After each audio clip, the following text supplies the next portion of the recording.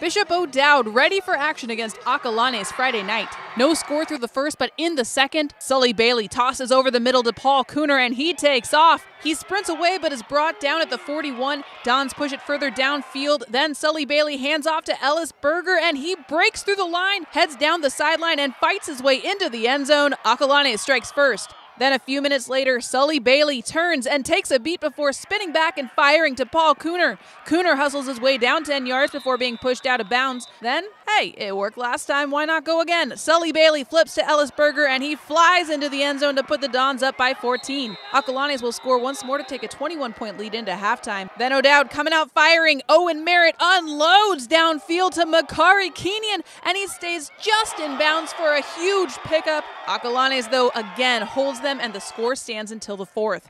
Then Jake Boselli tosses back to Paul KUHNER and KUHNER keeps racking up the yards. This one a 30-yard run to bring the Dons in striking distance and Jake Boselli punches it in here to extend the lead to 28.